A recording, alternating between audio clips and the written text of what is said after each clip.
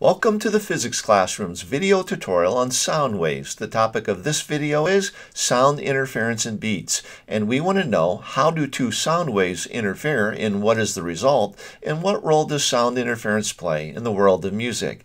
I'm Mr. H. Let's get started.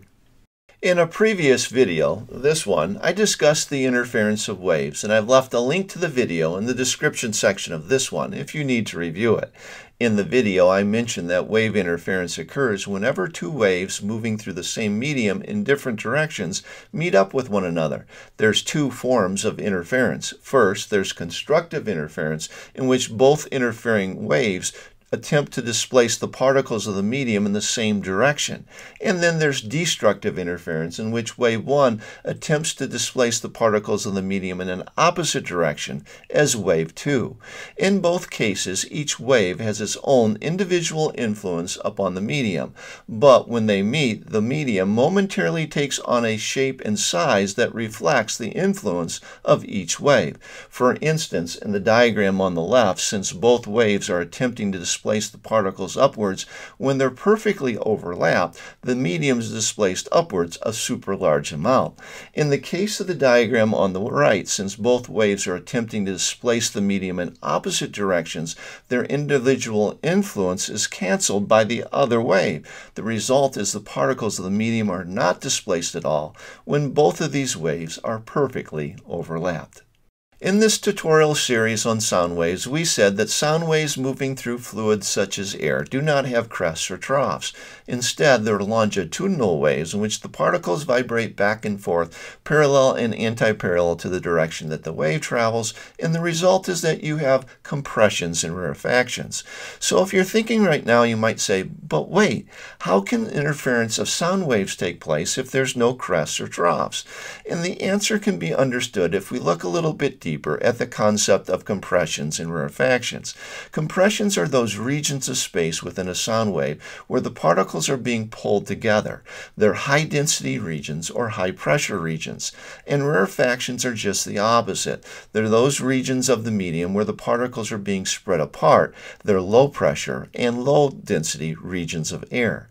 So if you have a compression meeting up with a compression, both of those regions are having the same identical direction of influence upon the medium, and as such they would constructively interfere.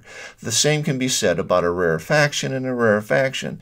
The influence of each rarefaction is in the same direction, and thus constructive interference takes place.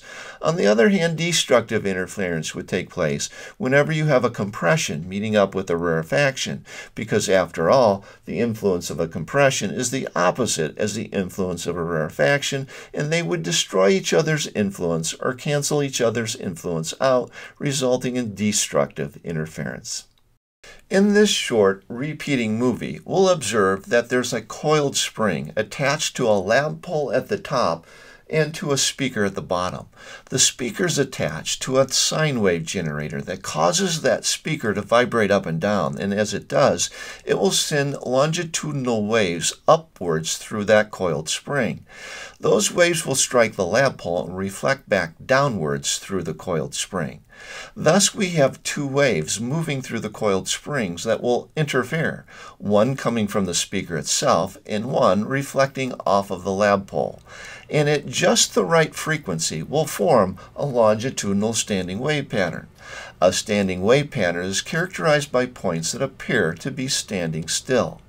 These points that appear to be standing still are referred to as nodes and are indicated by the red arrows in this still diagram. They're called nodes because they're points of no displacement or no disturbance. The coils aren't being disturbed at all at those locations, because at those locations destructive interference is always taking place. The influence of a compression of one of these longitudinal waves is canceling or destroying the influence of the rarefaction of the other longitudinal wave. Thus, you have no motion. Now at other locations spaced in between these nodes are antinodes. These are points that are vibrating wildly, formed by constructive interference of a compression of both waves meeting up or a rarefaction of both waves meeting up. Because these points are vibrating wildly, as you see by the blue arrows on the still diagram, the coils are actually blurred since they're moving constantly back and forth. Now for a longitudinal standing wave, like any standing wave, the location of the nodes and the antinodes are permanently fixed. Our coiled spring demonstration demonstrates what occurs when longitudinal waves meet while traveling along a one-dimensional medium, like the coiled spring. But what happens when waves meet while traveling through a two-dimensional or three-dimensional medium? I have a physics experiment to describe to help us understand. Let's suppose that we have two speakers in a very large room that are placed relatively close together and are playing the same frequency. And let's suppose that we have students walk across the room along a line that is parallel to the line connecting the two speakers. What would the students hear as they walked along this line? To understand the answer, let's look at this diagram a little more closely. You'll notice in this diagram that the compressions that are concentric about either one of the speakers are represented by bold lines and the rarefactions are represented by thin lines. So we have a pattern of alternating compressions and rarefactions spreading through the space surrounding each of the speakers. And because we have two longitudinal waves, two sound waves meeting up while traveling in different directions along the same medium, we will have interference occur. And some of the interference will be constructive and other destructive. Now, if we look at these blue dashed lines on the diagram, you'll notice they have one thing in common. They are locations where you always have a compression meeting a compression, or a rarefaction from one speaker meeting a rarefaction from the other speaker. Constructive interference occurs at these locations. They're antinodes, and they are aligned along relatively straight lines. Now, if you compare that to these green dashed lines, you'll notice what they have in common is a compression from one speaker is meeting up with a rarefaction from another speaker. Destructive interference is occurring to cause at these locations relatively no disturbance of the air. It's in its normal state of not being disturbed.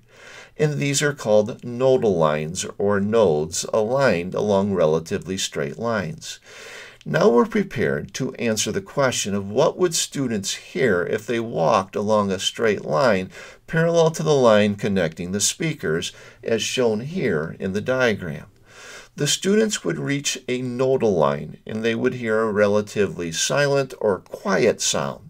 Then they would come to an antinodal line, at which point they would hear a loud sound from constructive interference, followed in alternating fashion by a silent or quiet sound, by a loud sound, by a quiet/silent sound, followed by a loud sound. They would reach alternating nodal and antinodal lines and would hear the sound fading out and then fading in very loudly. Sound interference plays a critical role in the world of music. Music does not consist of one sound wave with a single frequency played continuously. A musical enthusiast would not pay big money to go hear the orchestra play 262 Hz for 2 hours. For most instruments, when a desired frequency is produced, it is combined with overtones. Less intense, higher frequency sounds which combine with the desired frequency sound wave to produce a pleasant result. In fact, the quality of music is always enhanced when there are two or more sound waves that combine or interfere to produce a pleasant result. A Greek mathematician and philosopher who you likely have heard of by the name of Pythagoras said that music is not only pleasing to the ear, but also pleasing to the mathematical mind.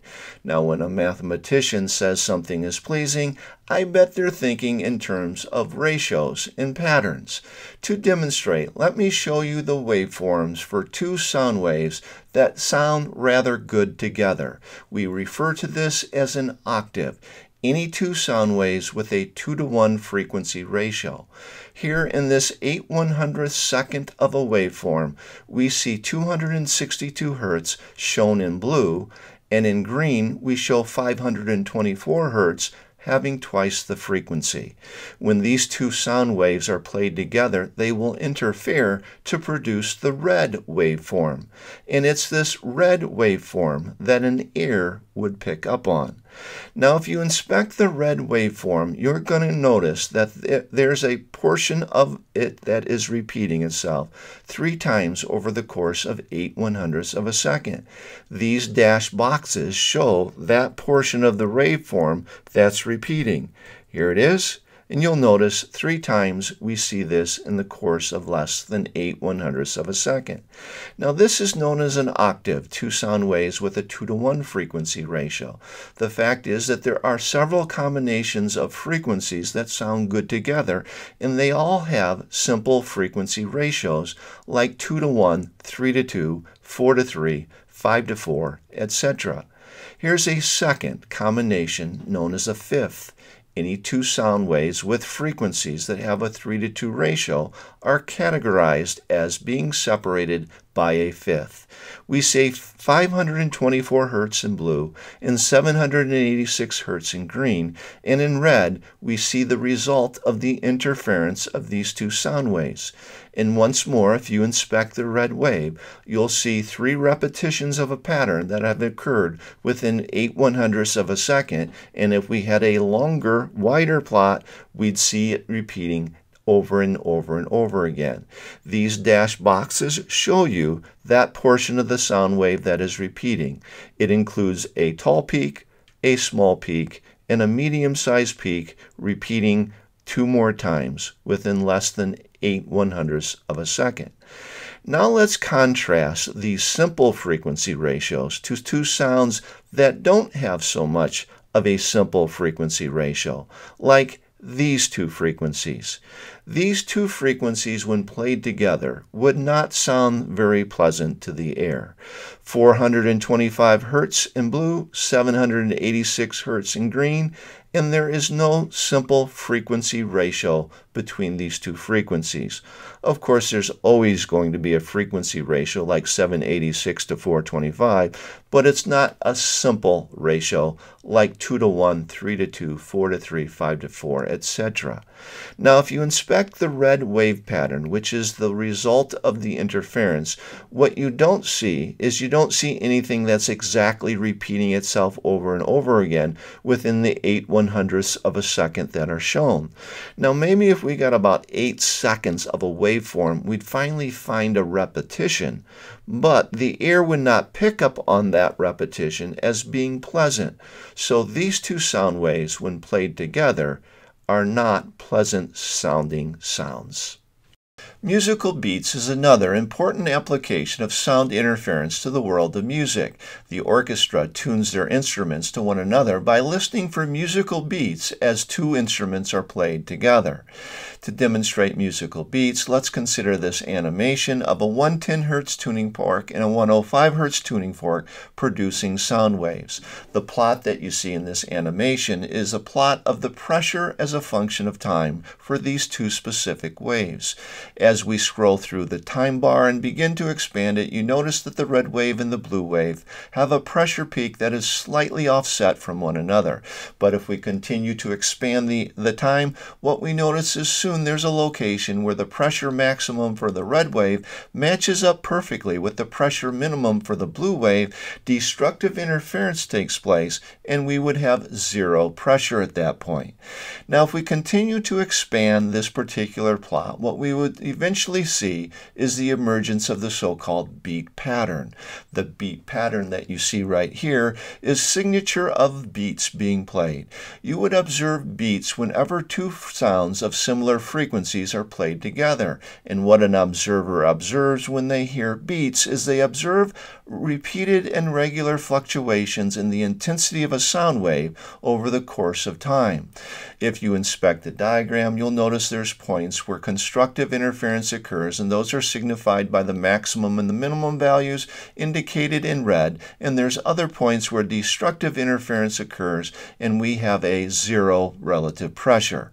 Now, every beat pattern is characterized by a so-called beat frequency. The beat frequency indicates the frequencies at which the intensity fluctuates from 0 to a maximum back down to 0 again.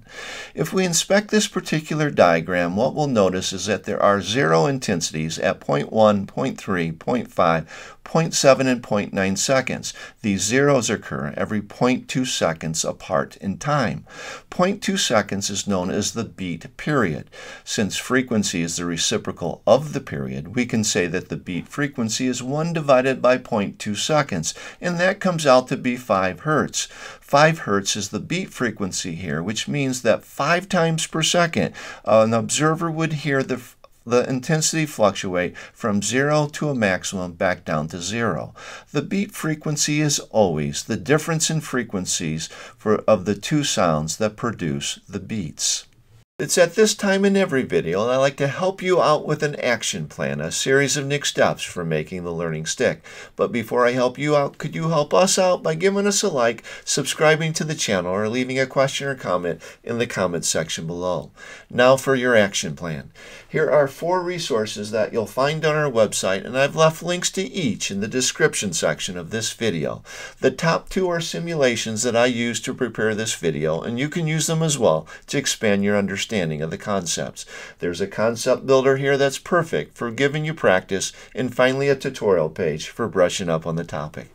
Whatever you do, I wish you the best of luck. I'm Mr. H, and I thank you for watching.